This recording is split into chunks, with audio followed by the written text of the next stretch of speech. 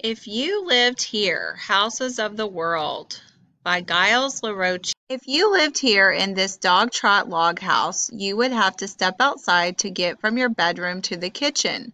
Your family's sleeping area would be in one section of the house, while the kitchen and living area would be in the other.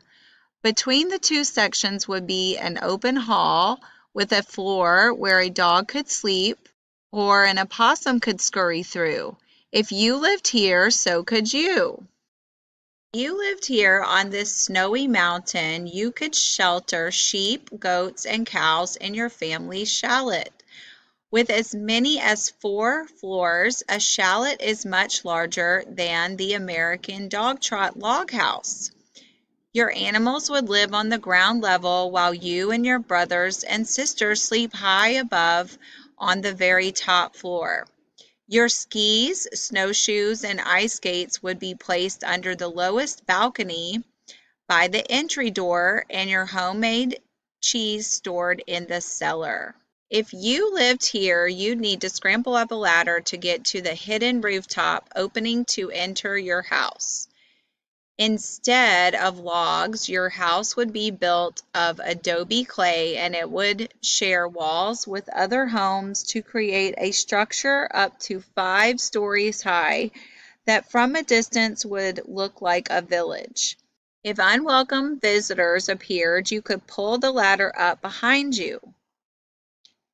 If you lived here, you could get up from your bed in the main house, have breakfast in the back house kitchen, and then walk to the barn without ever having to go outside.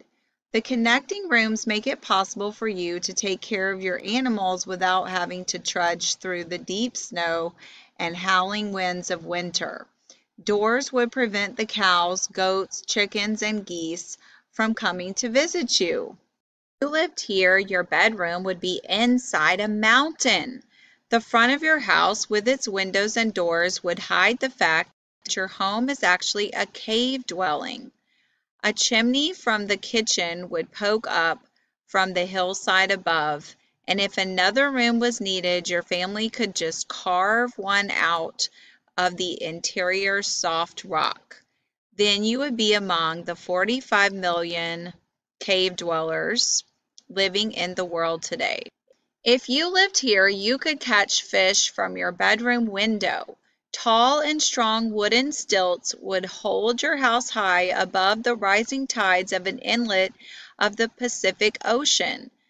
At high tide, you could hop on a boat to visit a friend, and at low tide, you could walk around the base of the stilts to gather crabs, or watch pelicans glide overhead in their own search for fish.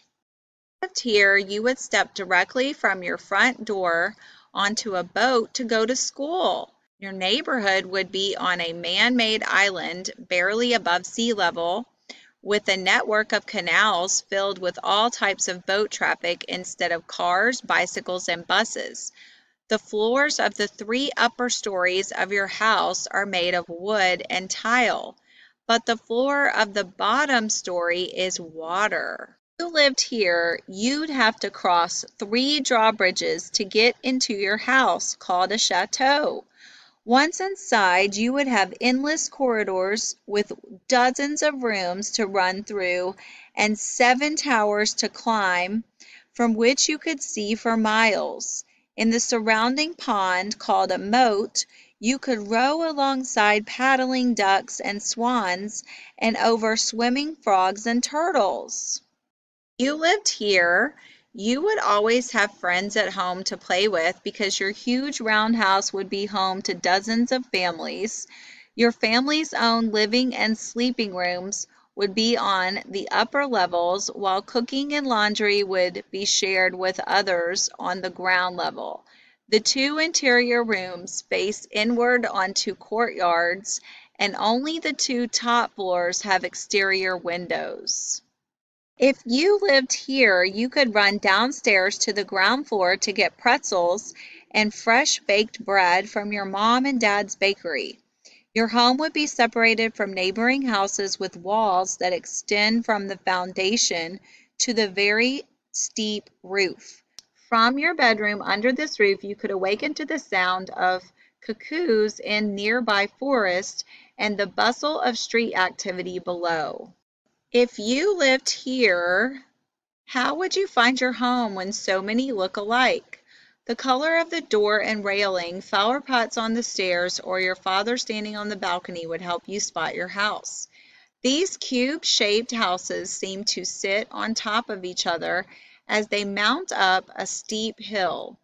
Because streets are often used like outdoor rooms, you might have to dart across a tiny lane to go from your bedroom to the kitchen. If you lived here, your brightly decorated home would be easy to find with a brush or your fingertips and lots of colors. You and your mother and sisters would have painted the outside walls of your house in bold geometric patterns and shapes that look like flowers, leaves, and birds. Each house facade in your village is decorated by its family, and each has its own recognizable expression, just like a person's face. If you lived here, you could move with your family and bring your house, called a yurt, along with you. Easily taken down in an hour, a yurt is made of parts light enough for a family's horses or yaks to carry new grazing grounds where they are reassembled. Although the outside felt wall surrounds one large room, the yurt can be subdivided into smaller living spaces. If you lived here, you could travel with your family from Alaska all the way to Florida and always be at home. Tucked inside this trailer are fold-away beds, a small kitchen, a tiny bathroom, a sofa, chairs, and cabinets filled with food. At your doorstep, you could have a campfire at Denali National Park in Alaska or spot an alligator in the Everglades of Florida. If you lived here, you could see the sunrise from your bedroom window, feel your house rotate, and later see the sun set from the same window. Use 2 steering wheels. You can turn your floating house to get a different view. When you want to get ashore, you just scoot over on a 20-foot long metal gangway. If you lived here in the cool of the trees, you and your friends could be high above the ground and away from your parents, brothers, and sisters. With a strong tree in your backyard and with whatever scrap materials you can find, boards, old windows and doors, used furniture, canvas, a homemade ladder, you can build your tree house to look whatever way you like.